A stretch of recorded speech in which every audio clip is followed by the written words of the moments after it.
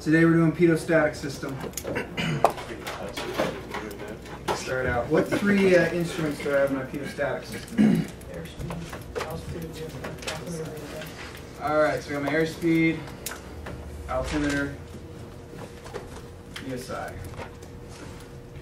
Okay. So first thing, I always like to keep things as simple as possible. People like these awesome intricate diagrams, and I'm just like, I don't know what it is. So I've got my pitot tube, right? My ram air. It only goes to the airspeed indicator, obviously. First question is, on a Diamond Star, is there a drain hole? No. No, there is not. So Diamond products don't have drain holes. What's that? Nor on a katana. Nor on a Katana, nor on a Twin Star. So Diamond does not put drain holes. If you fly a Cessna, though, in the back of your pitot tube, there's a little hole in the back there where if water gets shoved in that thing, it basically just drains out the bottom and gets shoved out. So now the question then, does air actually flow through this line? No. Okay, so what actually happens? It's pressure. It's pressure. I basically compress the line with air. So the water really can't get that far into the line. So Diamond kind of said, the way the diamonds are designed, it goes straight into that mast and then it basically goes straight up. So there's really not much opportunity for moisture to get in there. There are filters in the line under the seats. They have never found water in those filters. So Diamond just didn't see a point in even doing the drain holes. So the question then, on my pitot mast, I've got one hole up here, I've got a little one here on the back and a little one on the bottom. These two are what? They're both static. I don't have an explanation for why. There's a lot of theories that people have come up with, but nonetheless, they did all of their tests and decided that they needed a static hole on the bottom also. So that static hole, which on like a pipe or something is normally a drain hole, is in fact a static hole. correct. Gotcha. You're catching on quick. I did not know that. Yes. So basically, if we were to do it, we had huge questions about this, and so the mechanics actually took one apart and looked into it, and actually blew air down it, and sure enough, they were all connected, because we were like, what in the world? So basically these two, that didn't even help. These two are your static line, and then you just have the one that goes as your ram air. Okay. Then we got my static line. I always draw them separately. Yes, it's drawn like this in a Diamond Star, that's why we want to understand that. But I draw them separately because it keeps it separated, especially in a student's mind when you're teaching them. It keeps the two tubes or the two sources of air separate. So then I've got my static that then goes to all of my instruments. Okay. I have one additional item. What's that? Alternate static. Okay. All right. So in IFR, obviously, we're concerned about getting clogs. What normally is going to cause a clog? Icing. Icing. So here's a question in our mighty Diamond Star. If I have to turn on my pitot heat, what else should I probably be doing? Leaving. Because that means your wings are getting ice. So it's on there for emergency, but really that pitot heat should probably never need to be used by us, because we should not be in there. So why would you want to go into icing in a Diamond Star?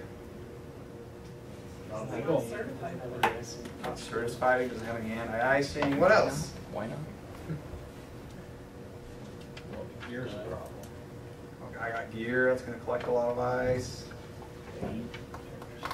Wait, how powerful is my engine? Underpowered. Yes. You get into ice and that thing pretty much falls out of the sky. Okay? It's not something to even flirt with.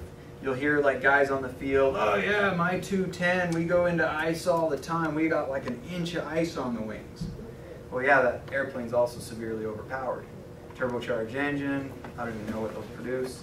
So when you listen to people telling those kind of stories, you've got to really take into perspective, one, they're stupid, and two, what are they flying? What are their capabilities of their aircraft? So we've had some people who have try the capabilities of the Diamond Star. All the stories are the same. I was at full throttle descending at 80 knots. Yep. So, all right. So here we go. First thing happens then. If I clog my ram air because of ice, probably the first one's going to be affected by ice. What happens? I'm going 90 knots. What happens to my airspeed? All right, it'll freeze at 90, and then it will begin to act as an altimeter, meaning it's going to go up when I go up and down when I go down. Okay? So as soon as I freeze that air in there, I'm done. Okay? What if I had a drain hole? What would happen? It would go to 0. So it's important to point that out. Even though we're training in a Diamond Star, you're giving them an instrument rating, okay? Not a Diamond Star rating. So pointing out to them that you may see your airspeed drop to 0, or you may see it freeze, one or the other. So, and it all depends too, because if I'm flying in freezing rain, where does freezing rain freeze?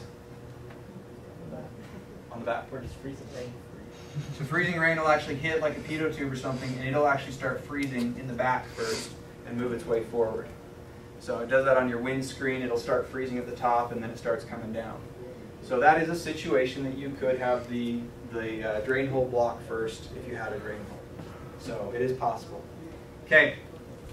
From there, this is where we can actually draw out what our instruments, I guess, look like if we were to draw them out. This marker is horrible. I don't think this one's any better.